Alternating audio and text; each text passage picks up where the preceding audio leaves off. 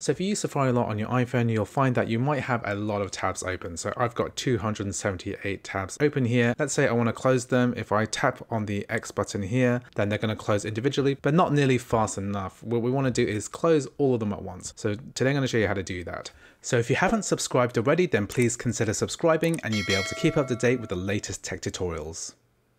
What we need to do is to open up Safari in the first place, and then we have our browser window open. So then what we're going to do is tap the tab icon in the bottom right hand side of the screen to get to our tab menu. And that's where we can switch between different tabs quite easily. And you can actually close individual tabs by pressing the X button on the top right hand side of the screen. So in order to close multiple tabs at once, what we need to do is to hold down on the X icon on one of these tabs. I want to hold down on this X icon here, and now we have this new menu here. So now we have the ability to press this red button here, which says close other tabs. I'm going to tap this now, and it's going to close all the tabs. So now we have a single tab remaining, all the other ones have been closed. So anyway, that is how you close all other tabs on an iPhone. I hope you found this video useful. If you did, please like, please subscribe, and I'll see you in the next video.